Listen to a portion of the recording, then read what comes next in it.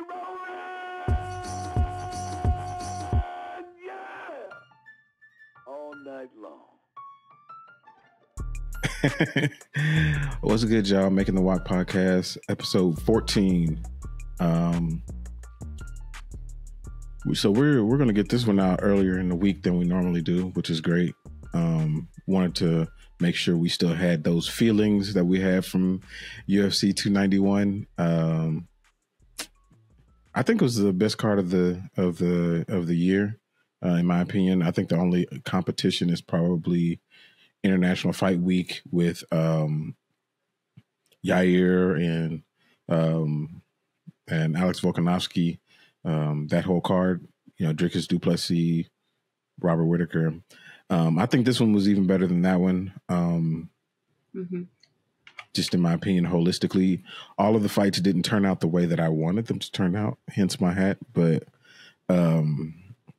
we can kind of dive into it. So I'll leave it up to you. You want to go from we're going to just talk about the main card, even though the prelims were really, really good too. But do you want to start at the beginning of the main card, or do you want to start at the top of the main card with Dustin and Justin 2? Which one you want to start with? I didn't think we weren't going to cover the prelims because they were such good fights. Can we cover sorry. Like which ones, which fights? Yeah, can we cover? Sorry, I was getting a call. Oh. Well, we don't have to cover them, but maybe just quickly chat about them, Yeah, I mean, we can. I mean, the thing is this card has so many finishes, only 2 decisions. Like, it's a lot. It's a lot. Yeah. But yeah, I was just okay. I liked every single fight on this card, but I do want to talk about. I don't remember if Darius Flowers and Thor were on the main card or not. And then no, they're prelims. Okay, cool. And then the Muay Thai dude, and the lanky Askren looking guy, Roman. Kopylov. Kopylov. There you go. Really, those are the only 2 on the prelims that I just want to chat about really quick.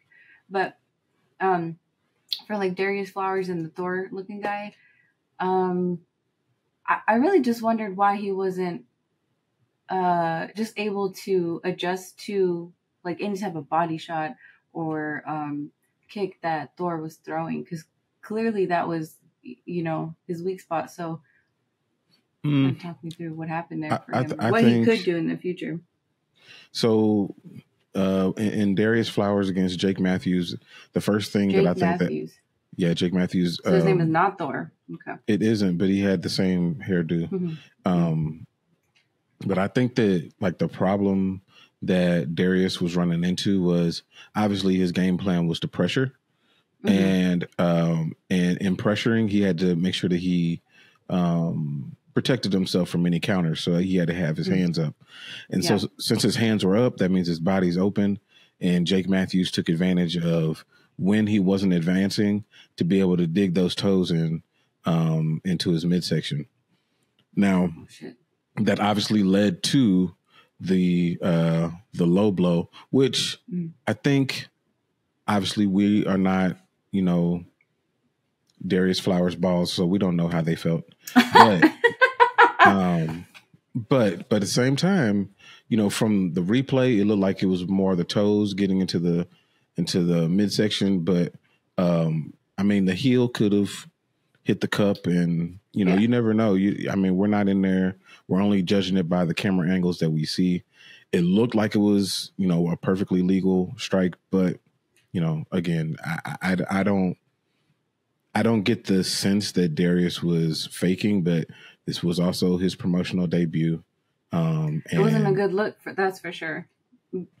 But I do agree. Look good. I think it was half and half, and I mean, he made a choice. Okay, so you did have a good point while we were watching the fight about him being too short for the division, but I agree with that. I think he's too short, and I think that might have a lot to do with I don't know. You see fighters like Alexander Volkanovski, who he's gonna catch any legs coming his way if they keep hurting him. He's not gonna. Mm-hmm. You think I'm gonna stand here and let you kill me, John? Like, he's not gonna do that. So yeah. He might be too short. I agree with that, but I would like to see more of him. He's an exciting fighter for sure. Yeah, I like the pressure that he was marching Jake down with. And if Jake wasn't as an accomplished striker, counter striker, able to strike going backwards, that could have really paid dividends for Darius. But on that, I know I mentioned, him being too small, and rumor has it that he's actually trying to get a lightweight bout in his next one. So I think he fits right in as far as being a lightweight, because this is just my opinion, just from, all of the fights that I've seen, over quite some time, that it's not necessarily the weight that makes the difference in these weight classes that are right next to each other. I mean, that plays a part when we're talking about wrestling, but everybody got to make weight.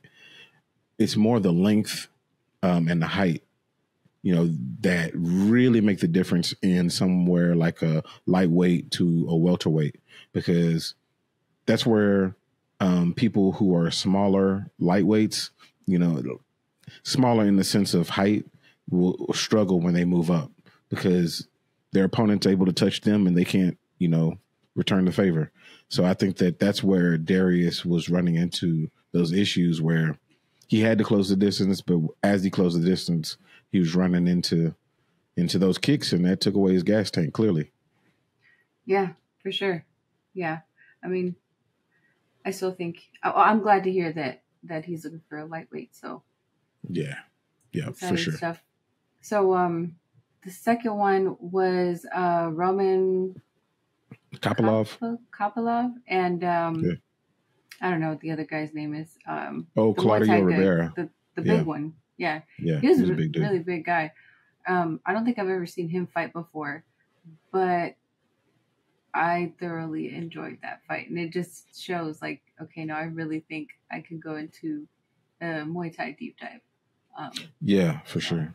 Mm-hmm. For sure. Definitely. I think that, Roman Kopylov was on a knockout win streak. I saw that was interesting. Too. Yeah. Yeah. What did he, I forgot this fast. Did he get a submission, or he would, no. He did the spinning back fist, right?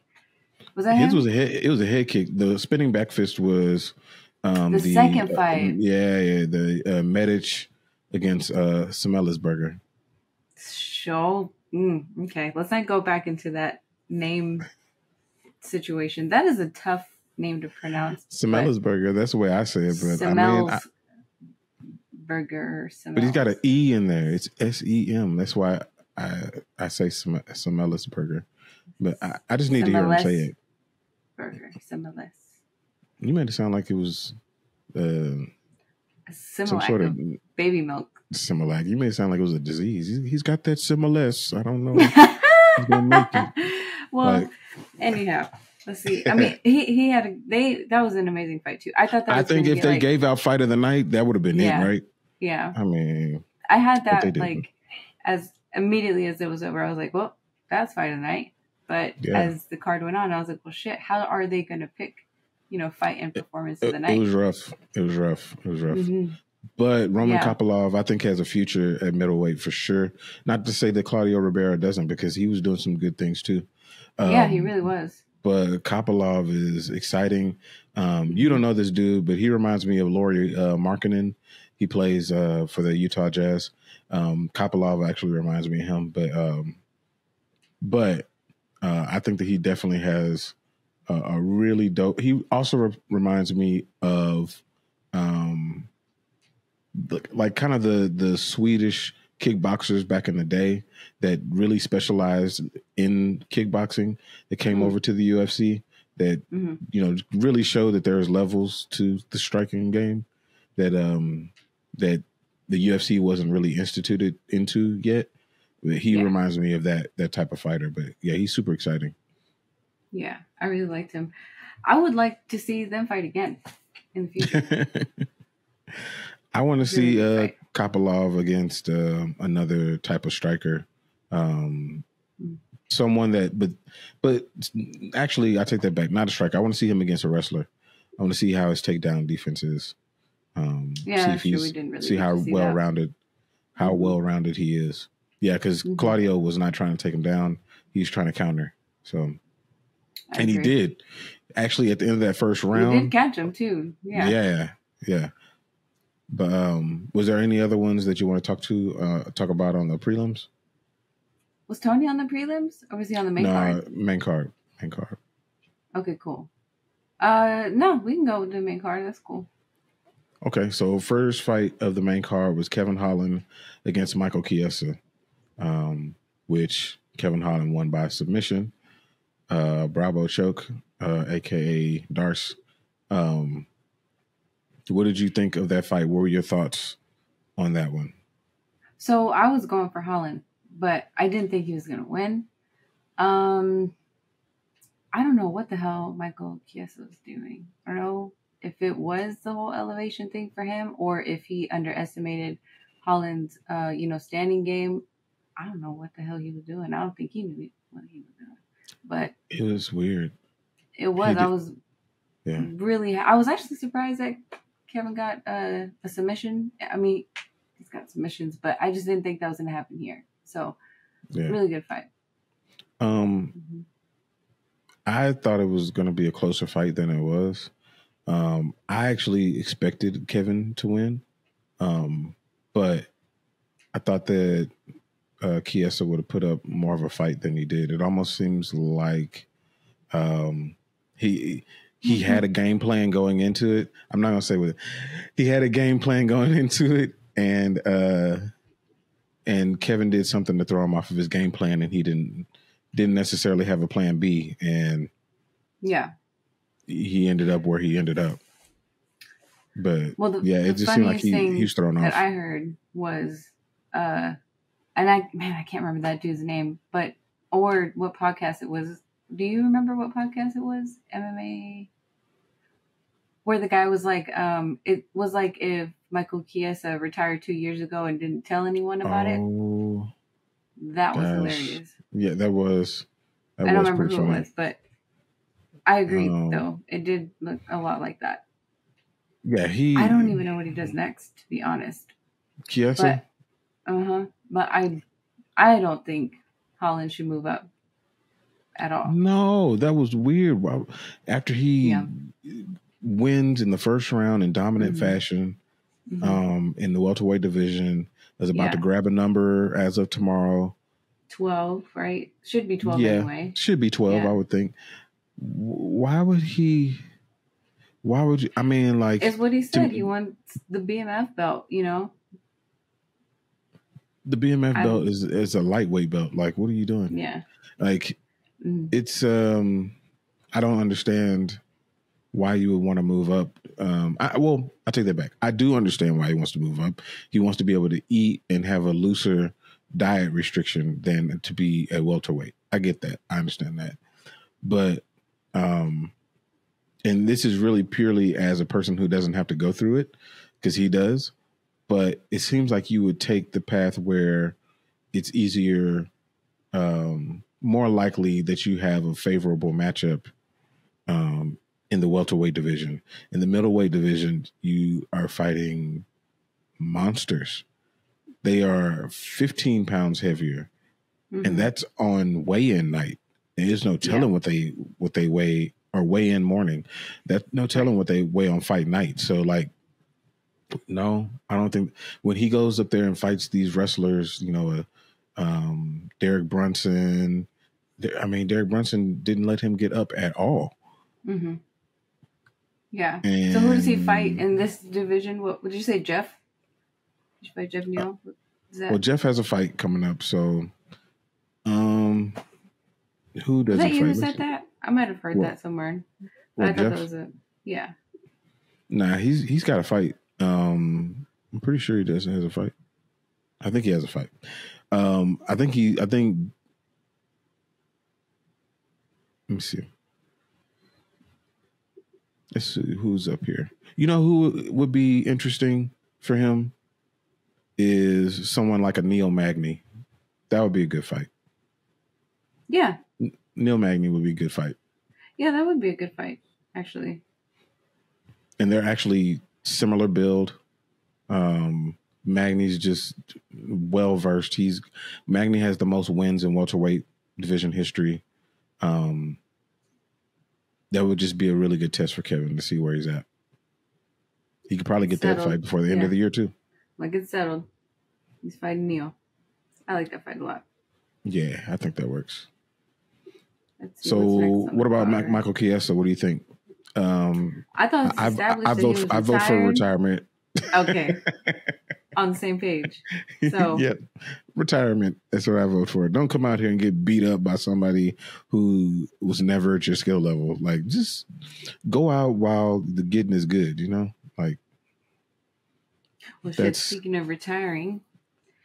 Oh yeah, Bobby Green defeated Tony Ferguson via arm triangle. The first arm triangle that Bobby Green has had since he got into the UFC many moons ago. I thought, I'm sorry, go ahead, finish your thought. Oh no, I was just going to say that, Bobby Green showed another wrinkle in his game, I guess. Is that what another wrinkle with the submission? Is it a wrinkle? Like a nod on the post or something? Like, what do you just? I don't know. Another just tool. another tool in the bag. Yeah. There you go. Okay. Get our analogies in order today. Okay. I thought that was the second time I saw Tony die in the octagon. Legit. Like when he got knocked out by Chandler, I genuinely was afraid that this man soul left his body. But this time, just, not even tapping and just kind of like seeing his arm flop, I was like, oh no! It really freaked me out, for sure. Death. Yes, I think that's what you said too. I was pretty scared for him then again, but not as scared as I was with Chandler. That was pretty scary. Yeah, the Chandler one was really bad. God. Yeah. That was really bad. Just like the fight in general, I wasn't actually thinking about what Bobby Green, what his like grappling would be like. I didn't even think he was going to try to do that in this match at all. Didn't cross my mind.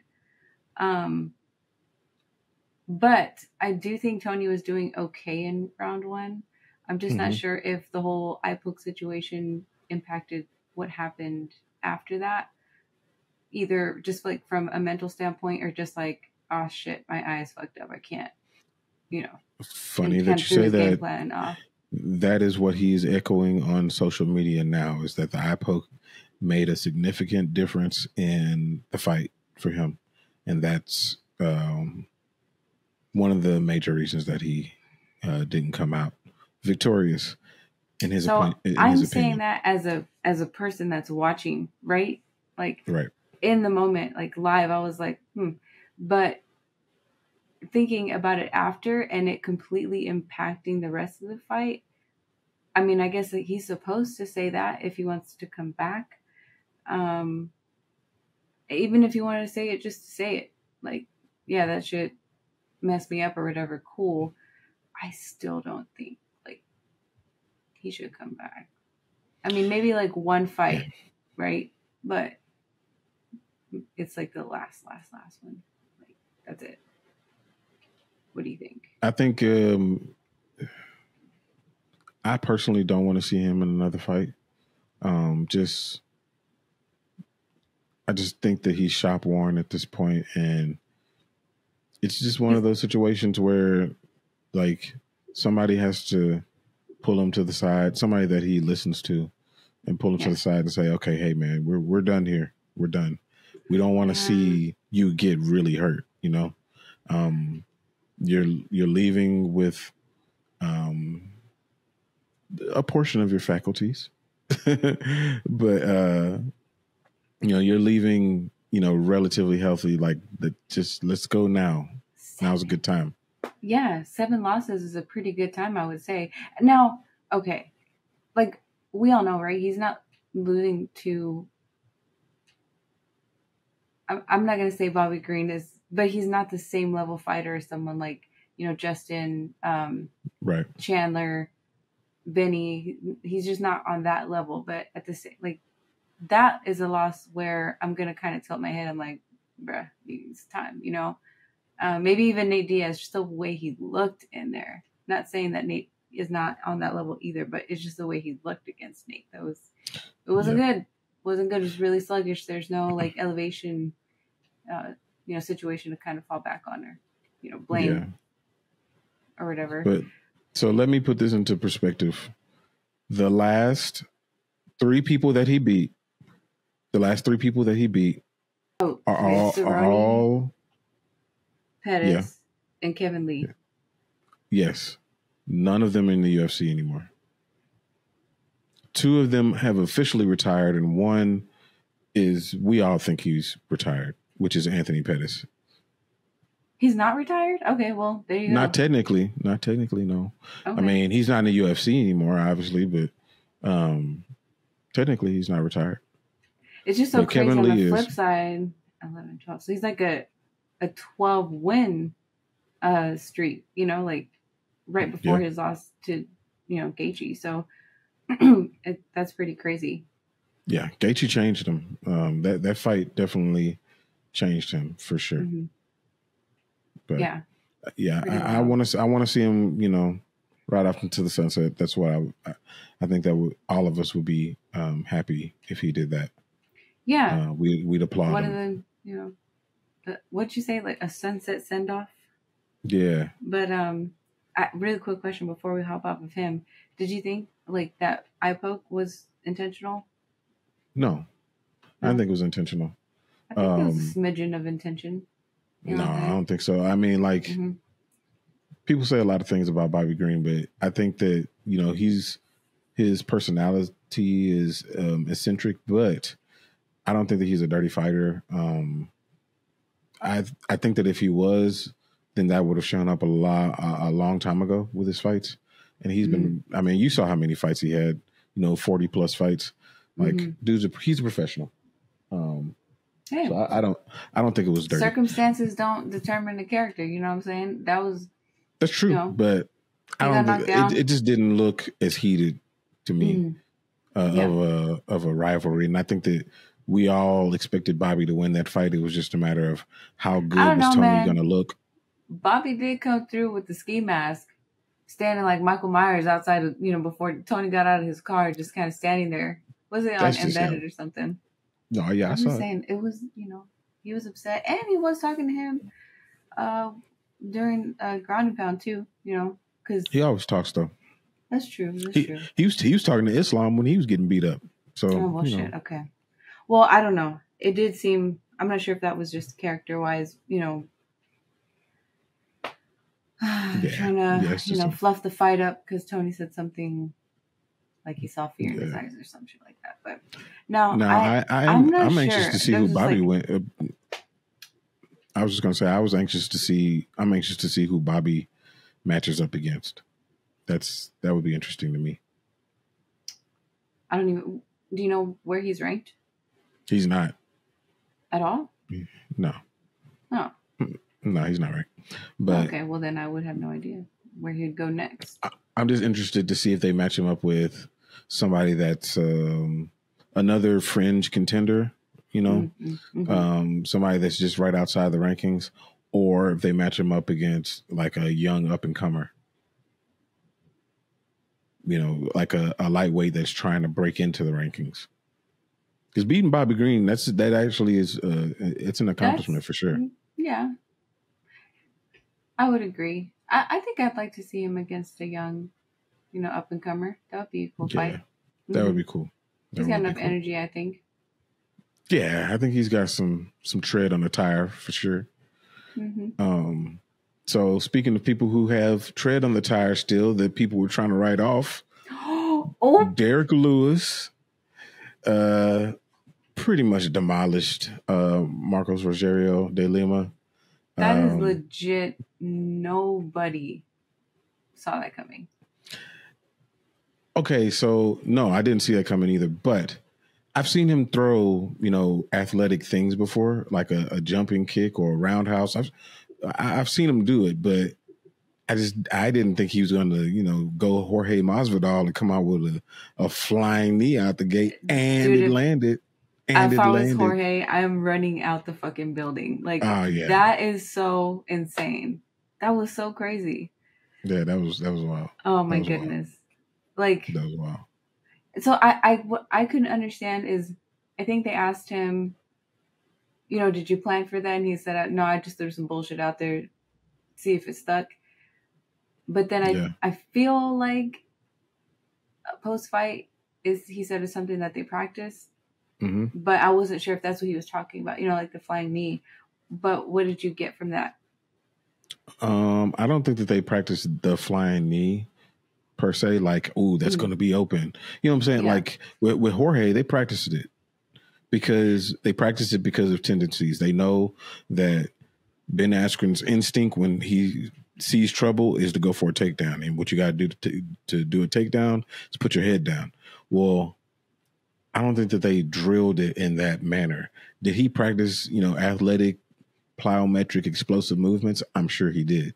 You don't walk in with a six-pack, and not do, plyometrics. But that's exactly why I said that's probably why he has a six-pack. He's practicing the flying knee. Well, according to him, he got off the sodas. You know what I'm saying? He got off the sodas. He got off of them. So I don't know. I can see that too. Totally possible. Yeah, that's sugar. But yeah, I don't think that they practice that per se. But like, I think that he's always good for one explosive movement. But he's a really, really good athlete. People really sleep on how good of an athlete Derrick Lewis is. Yeah. I think that one had a little bit of a late stoppage. I was wondering what Barbecue Man was doing. What's his name again? Dan. Oh, Dan Miragliotta. Dan Miragliotta. Man, yeah, he always look. Every time they show the picture on him, like it's like, I mean, he just finished the conversation. It's so hilarious. He was like, I told him. Oh, I didn't even see you there. Okay, hey, we're about to have this fight. Like, I mean, he comes out of nowhere with that every time. But I thought it was a little bit of a late stoppage. I mean, flying knee landed, and he went directly into, I mean, he's clearly hurt, ground and pound. He was covered up. Why do you think it took him a little bit to? I think that he was, because he was defending himself, right? But was he? Okay, I have to. I mean, he had his hands up. He had his hands up. He's trying. He didn't have his hands up, so okay. He did. He had his hands up, but and he was shelled up, but like they tend to give them a little bit of time to get their wits about them. Give them a few seconds to give them. See, are you going to try to get out of that position, or are you going to stay shelled up right here? Because if you stay shelled up, then I got to stop the fight because obviously you're not protecting yourself anymore. So he gave him a little time to recover. But De Lima was like, nah, man, that's it for me. So, yeah, I think it was appropriate that he gave him a little bit of time. But if he would have stopped it immediately, I wouldn't have been mad because that's a big dude with a big knee. It hit you right in your face. Yeah. So. Yeah. I mean, I guess I didn't get my my bingo square from Derrick, which I'm still okay with. And yeah, I was going for him regardless of what I thought was going to happen. So I was really happy about it. I thoroughly enjoyed his post-fight Octagon interview. That was hilarious. Yeah, he's like unmatched. There's no one can have a better post-fight. Is there anybody in the UFC, anybody that is more likable than Derrick Lewis?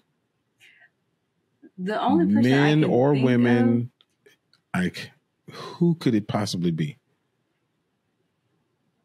I thought I answered it. Now I can't remember my response. I thought maybe I said Brandon Moreno, but you did bring up Brandon Moreno. Obviously Wonder Boy, but Wonder Boy is just like super nice. And so is Brandon Moreno. That doesn't mean they're extremely likable. Like even during the weigh-ins, he had whoever does the actual like scale, the guy standing in front of it and does the shit. Like, even he was laughing at him. Like, it's kind of hard not to like him. Yeah. You know? I think that if we're talking about the all likable team, I think that Brandon Moreno and Wonder Boy make it. But I think that Derrick Lewis is the MVP.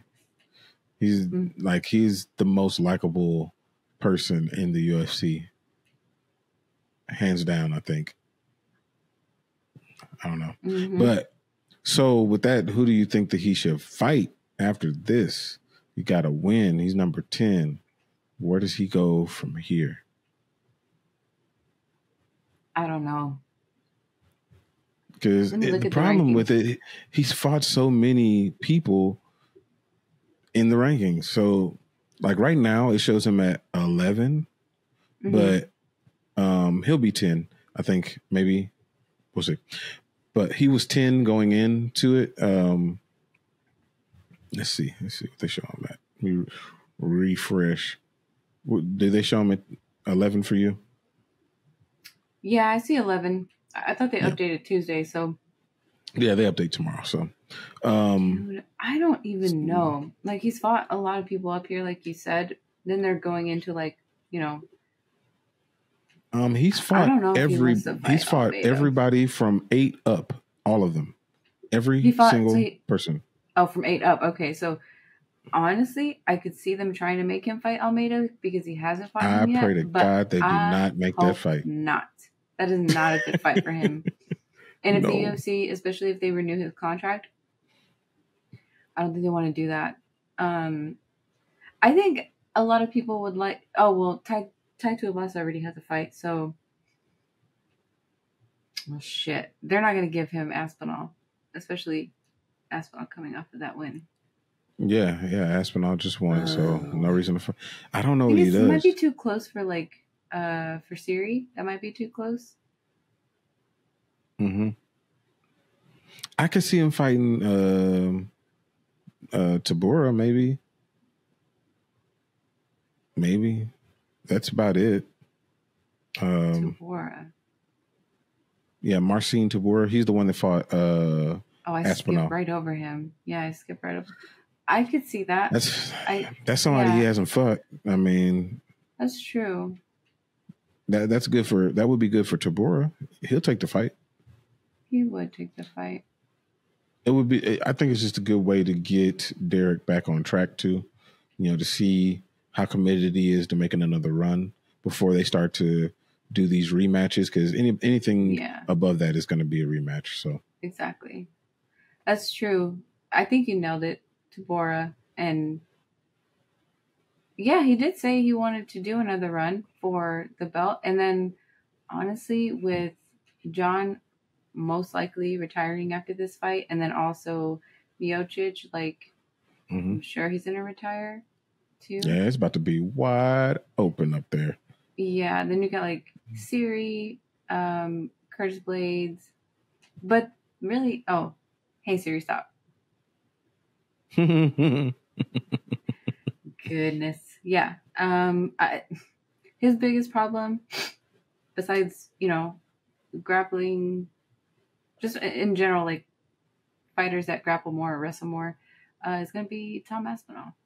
That's going to be his biggest problem in his run for the belt. Tom is a problem for everybody, but yeah. But I'm happy. True. I'm happy he's back in. But if he does decide to retire, I hope he does go to bare knuckle. I'm still on that. That'd be dope. It would be dope. Hey, who's Tai Tuivasa fighting next? Do you know? I didn't think that he had a fight. I thought he had a fight. I don't think so. You know what? This is why we need a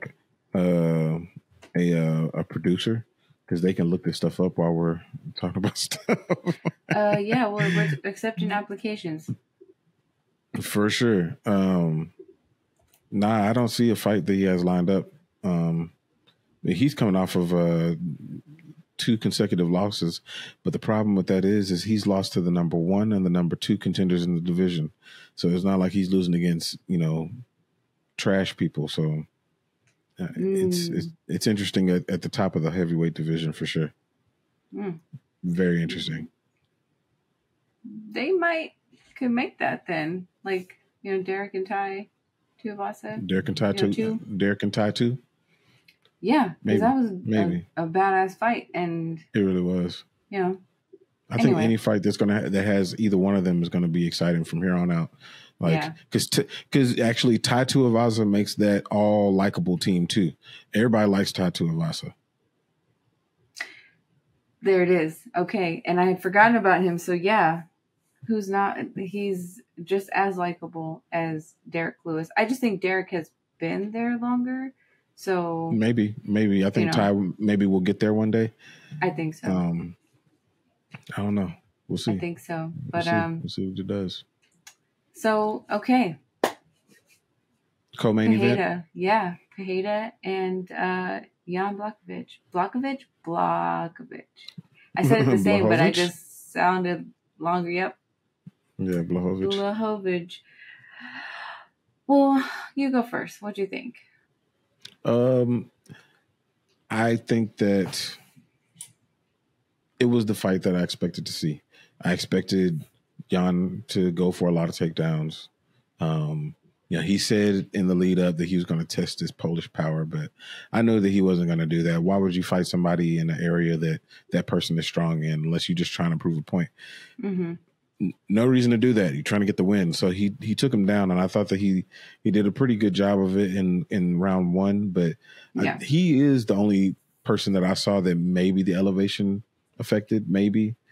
Or it could just be he got tired, because if you're not a traditional wrestler and you're doing those particular movements throughout the course of a fight, you get tired faster. It's just strikers can strike all day long, wrestlers can wrestle all day long, but when you ask one to do the other, they get tired faster. So I think that played a part in it. Not to mention Alex just has really good takedown defense. And he's bigger and he's stronger and he's heavier. Just what you said in the last one. Those things did take effect. Yeah. And it was really hard to do to get him down. But what did you think about Alex at light heavyweight? Well, I mean, it was beautiful. I don't know what else to say. But he was actually the one I thought was affected by the elevation, to be honest. I saw a lot of the whole, he just got knocked out, circling around. I think that probably played a part too. But I also thought he was reluctant when he had Jan against the cage, which is signature for him, right? But I think he was scared of the what's the word I'm thinking of? I'm losing it. With the counter? The counter.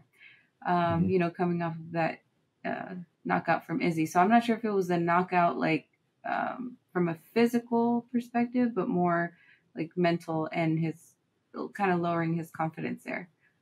Or not lowering his confidence, but just him being more cautious. I think his confidence was there, but I agree. Just a little bit more cautious when he got into those exchanges. I was kind of irritated by Jan. I don't know why he did that. Just trying to take him down. No, I do know why he did that, but I was hoping that he had a different game plan. Once you actually felt how heavy, Alex was,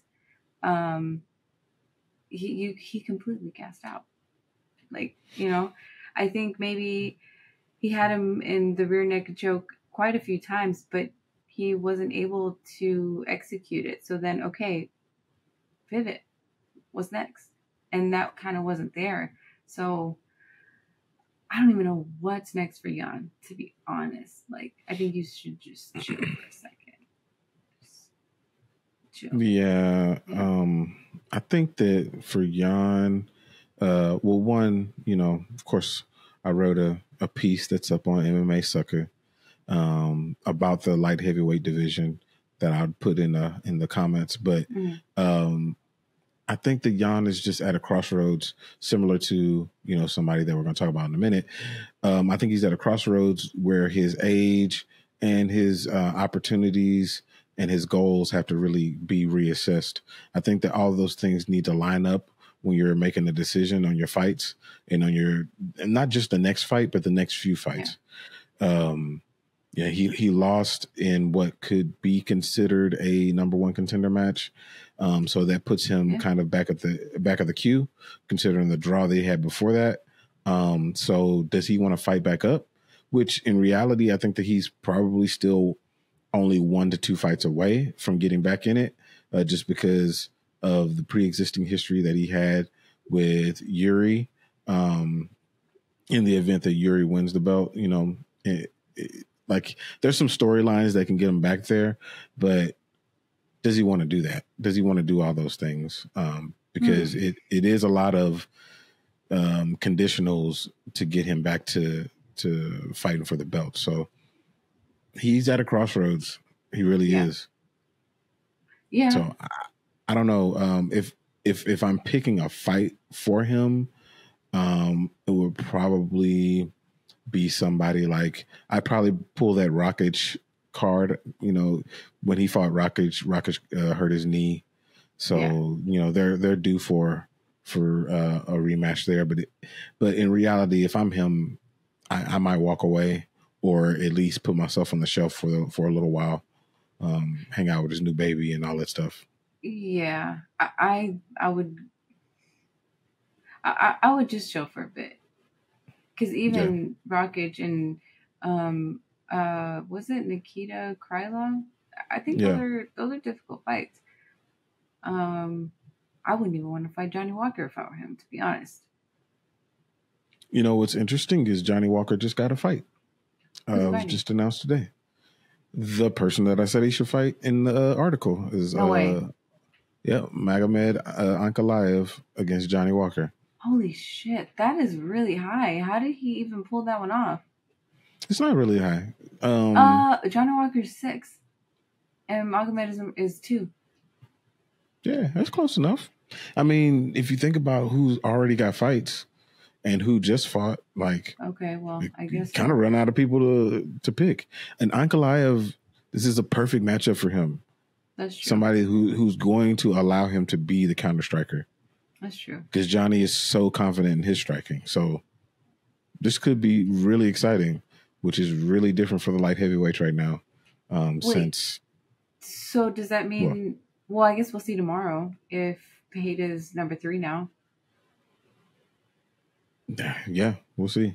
I mean, based on what they normally do, he slide right on into 3. I mean, they're kind of throwing Johnny in the mix now. Like, that would make him very close to being a contender, depending on if, Prochazka comes back or not. Which it sounds like he is. The Abu Dhabi card, I think, is what I heard. For the couldn't be. Well, maybe actually, maybe it could be. I'm pretty sure it's. In fact, I think it was. What did it say? Jamal Hill. Jamal Hill said that. I think so. Yeah, I think he did like a post fight for 291. So don't know. Oh yeah, I haven't watched that. Yeah. I'm sure he's in the know. Yeah, I'm sure he knows. I mean, he would have, so we'll see.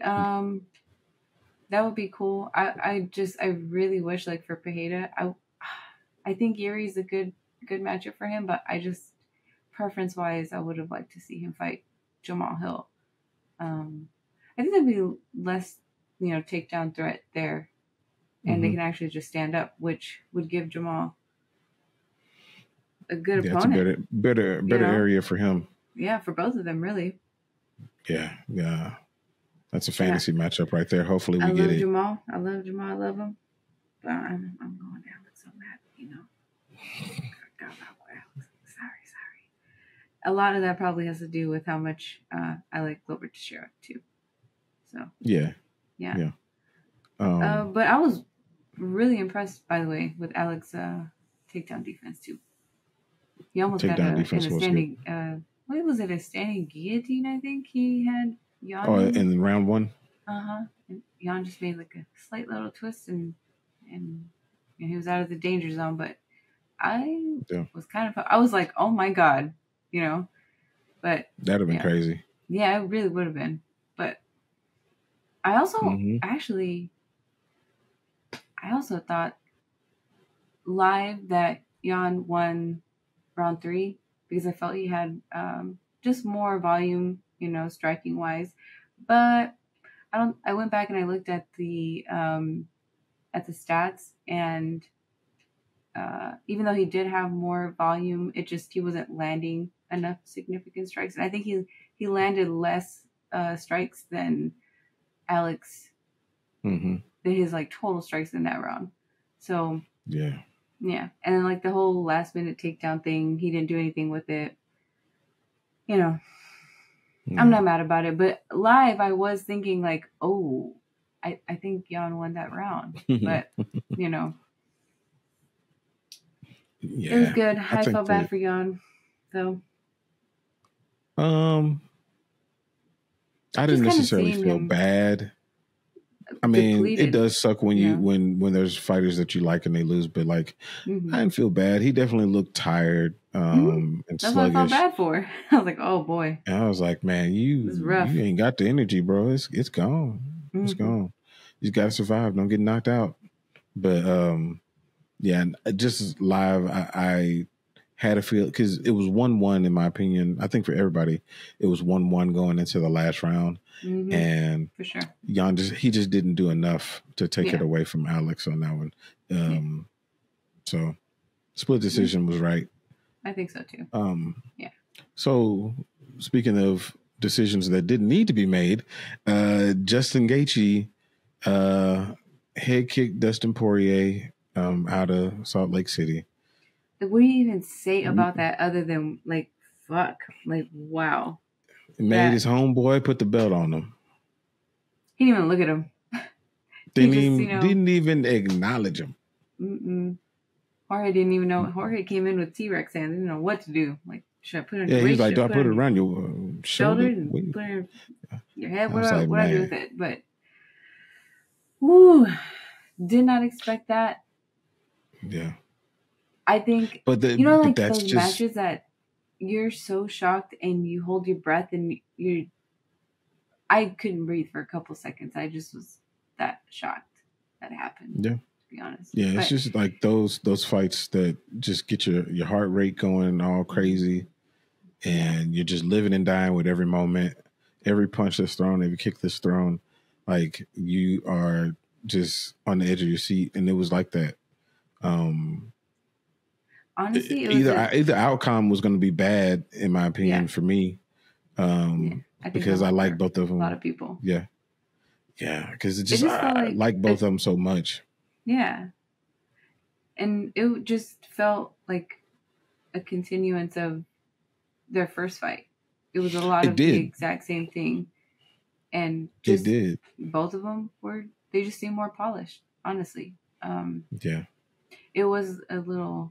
I don't know. It was just pretty crazy. The side by side that they did of Leon Edwards' head kick and then what's his name, Gaethje's head kick.